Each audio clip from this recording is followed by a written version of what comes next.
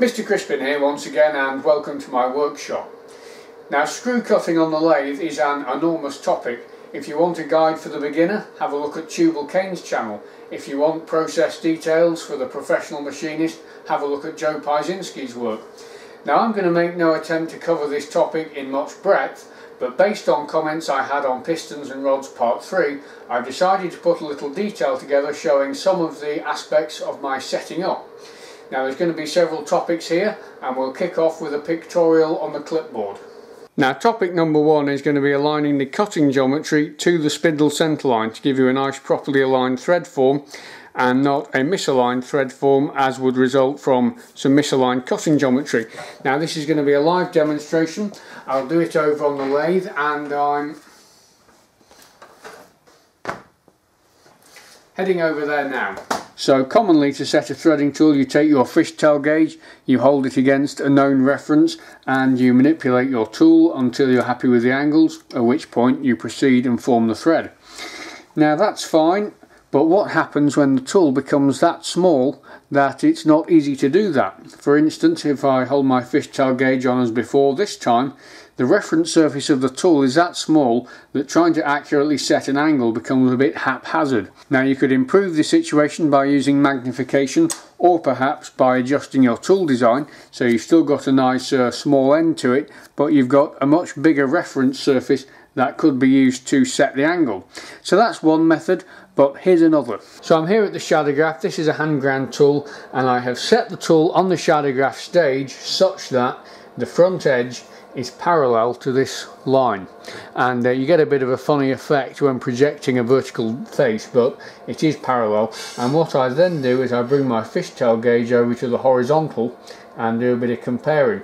Now, you could use a graticule for this, but I'm just holding the gauge up, and as I'm grinding this on the offhand grinder, I just bring this over, get one side right first, then match the angle and get that spider out of the way. And what happens is once you get your threading angle right, you have also then got your threading geometry parallel to the tool body. So the center line of this cutting geometry is parallel to the tool body. So all I have to do on the lathe is present this tool body square to the work, and I automatically have the cutting geometry presented nicely. So to begin, I have set the tool proud of the tool holder so that the front face is accessible. I'm installing that into the tool post, and then I'm going to bring this over, slacken the tool post nut just with a little bit of tension, and I'm going to set it so that the angle is backward of the face. And then I'm going to come into my known reference surface, which in this case is the drive plate, and making sure everything's clean, I'm going to wind in gently so the front of the tool is just making contact, and I keep winding and watch this end kick round. Okay, that's it. That's gone solid. That tool face is now flush up against this surface, at which point, with some pressure still remaining on the saddle hand wheel, I'm just going to nip the tool post nut. So that is a method. It involved using a projector and a bit of messing around, but it's all down to the reference surfaces, and hopefully that all made sense. Moving on, and in my video I showed the checking of a thread size by means of measuring over wires. Now, what I've actually got here is 3 cylindrical gauge pins sat within the thread form, and combined with the use of a micrometer, this allows me to check what is referred to as the pitch diameter. It's my preferred way of checking external threads, and you can read all about it in your machinery's handbook. Now, threading wires appear to be something UK model engineers really struggle to get hold of, and I found a source. Arc Trade sell them quite reasonably, and I've put a link in the description to where you can buy some. Now, when it comes to measuring with the really small wires, here's a few tips. Now, the checking of even a comfortable sized thread like this can become a three-handed operation.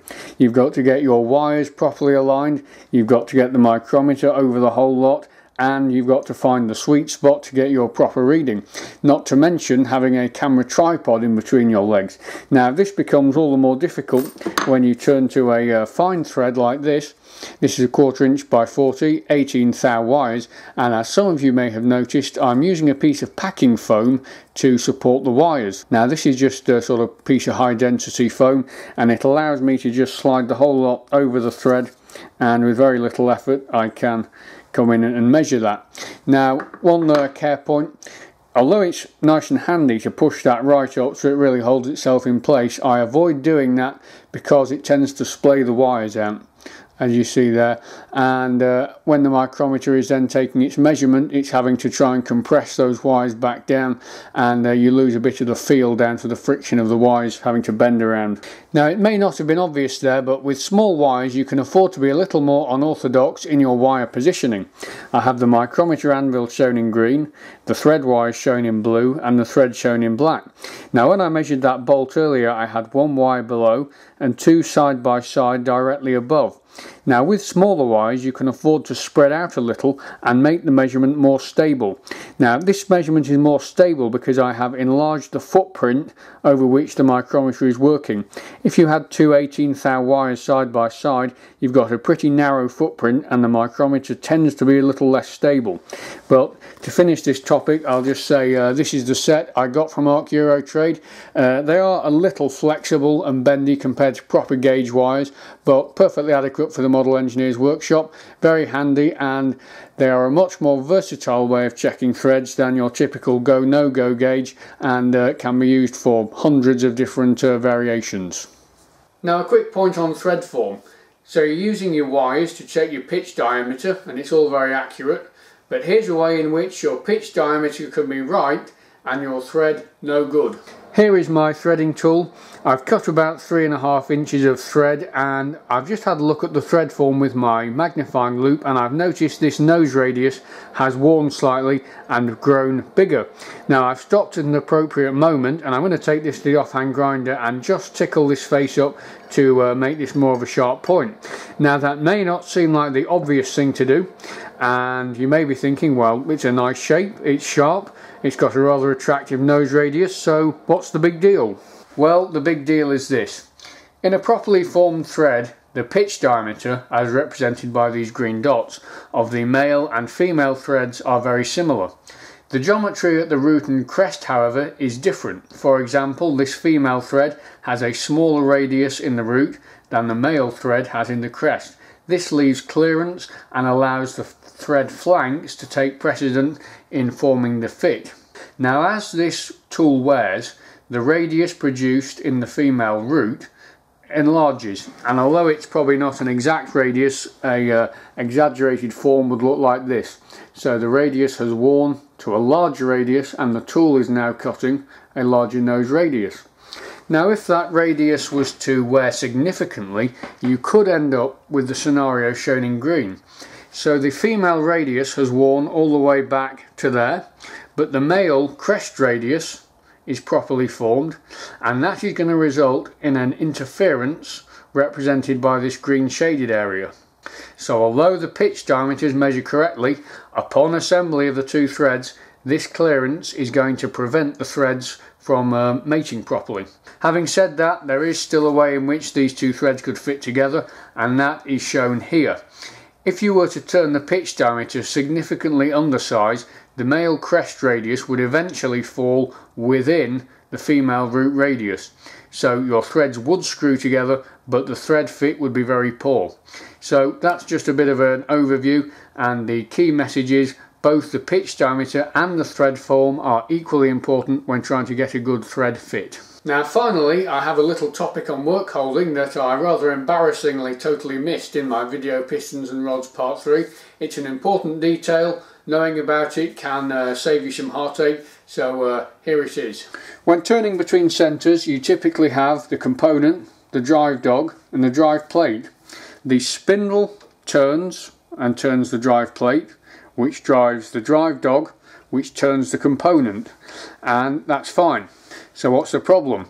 Well, When screw cutting, the timing of the component in relation to the timing of the headstock and lead screw matters very much. And when I say timing, I'm referring to the rotational positioning. So once you've started screw cutting, this component's rotational position and the lead screw's rotational position must be the same every time to get a single start thread, that is a single spiral. So what happens if the drive dog comes away from the drive peg? Well, potentially screw cutting you're in trouble, because you've started your screw cutting, say your 10th thou in, with the drive dog nice and firmly up against the drive peg, but through carelessness it gets knocked away. And let's do an experiment, see what happens. Okay, I'm going to start the machine.